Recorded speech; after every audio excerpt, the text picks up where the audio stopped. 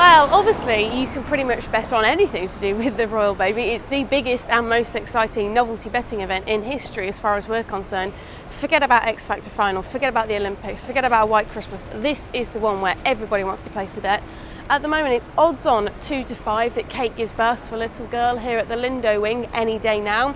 If you still think it's going to be a boy though, you get much bigger value at 7 to 4. So naturally, if it's going to be a boy or a girl, it should be a 50-50 shot. But the amount of money that we've had suggests that Kate is going to have a girl. And obviously in Grimsby, when she accepted the teddy bear from a well-wisher, she said, thanks, I'll take that for my daughter, dog. Maybe Lupo's got the teddy bear, who knows? But the British public assumed she meant daughter. They absolutely piled in. And so that's why we've now got girl at odds on 5 to 2 1, so that means you've got to have £5 on to win just 2 in return. That's how short it is. Obviously the name, it's a little bit like the lottery, a little bit like the Grand National. None of us have got a clue, but it just adds that little bit of extra interest when you have a bet on the baby's name. Obviously the Royals, they're not too imaginative when it comes to their names. The same names go round every few generations. So you see a lot of traditional names here. Alexandra and Victoria, they're the joint 4 to 1 favourites. And we actually had to suspend betting on Victoria on Saturday because we had so much money coming in just a 24-hour period. £100, £200 bets, like chunky bets for a name market like this. And we thought, hold on a minute, we're smelling a bit of a rat here. So we suspended betting, we then slashed the odds, reopened the book the next day, and that's why you've now got Alexandra and Victoria as the joint favourites. Charlotte has been subject to a gamble as well, opened at 33 to 1, now into 6 to 1.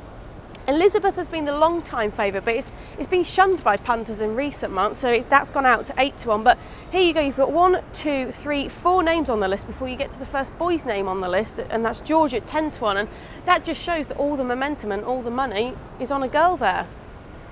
Absolutely, that's where most of the money has been going. The bigger bets has been going on the sex of the baby, but the amount and sheer volume of bets has been on the name. But the biggest individual bet we've had is for £10,000 on a girl.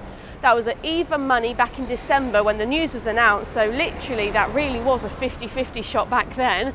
I mean, it still is now, but not as far as the odds and the money is concerned. So £10,000 at even money. If it does turn out to be a little girl any day now, then we'll be paying out £20,000 to that punter. So quid's in, if not. So just in terms of the due date, I mean, there's been speculation that it's going to be earlier, it's going to be later. I mean, what have the bookies set up? Well, our odds compilers, our mathematical geniuses up at HQ, they believe it's going to be July 16th. That's the 8 to 1 favourite at the moment, but if you believe it's going to be July 13th, which is the rumoured due date, there's 10 to 1 on offer for that, but we think it's going to be in the next 7 to 8 days. Anything after July 17th, we're not really seeing much money for that, so we think the baby is going to be here any day now, quite literally. And in terms of interest with the amount of betting, I mean, has there been huge interest in this? Yeah, it's blown us away really. I mean, we've been betting on this basically since Wills and Kate got married. Obviously, when a young couple, they get married, the next logical step is that they have a little baby. So we've been betting on when will they announce that they're going to have a baby, the future King or Queen of England. So we've been betting on that for a good few years now. Obviously the news was announced in December and it has just gone crazy. We've had over 25,000 individual bets, whether it's on the name, the sex, the gender, the hair colour, where it'll go to university, if it'll play for Team GB in the Olympics, who its first girlfriend or boyfriend will be, you name it, over £25,000 bet. Oh, it's just gone absolutely through the roof. We didn't really expect this, but I think that just speaks precedence about how much we've fallen in love with Wills and Kate in this country, because they're this young modern couple in love, and actually they're kind of getting away from that reputation of the royals being this upper class, stuffy family, and because they come across as quite normal and quite neutral, a lot of people can resonate to that and actually think, oh yeah, Wills and Kate, they're actually quite normal. So I think that's why we've gone Wills and Kate crazy here. Tell us about, what the bookie's favourite hair colours. So not too surprisingly, brown is the favourite at 6 to 4. Obviously Kate has brown hair, all of her family do.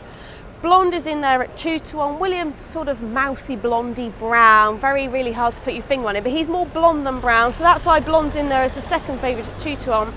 Black, a lot of babies do come out with really dark black hair, but it's in there at 4 to 1. But ginger, this is the funny one. 7 to 1. It was a 50 to 1 shot, but the British public, we love a cheeky little bet here, and it has been backed in, and we've had to slash the odds. So personally, I don't think the baby is going to have red or ginger or auburn coloured hair, but the British public, they like to have a little joke and maybe trying to insinuate that William might not be the father and that his brother might be. Lastly, what's been the biggest bet that people have been putting money on? Is it the sex of the... Absolutely, that's where most of the money has been going. The bigger bets has been going on the sex of the baby, but the amount and sheer volume of bets has been on the name. But the biggest individual bet we've had is for £10,000 on a girl. That was at even money back in December when the news was announced, so literally that really was a 50-50 shot back then. I mean, it still is now, but not as far as the odds and the money is concerned. So £10,000 at even money. If it does turn out to be a little girl any day now, then we'll be paying out £20,000 to that punter. So quid's in if not.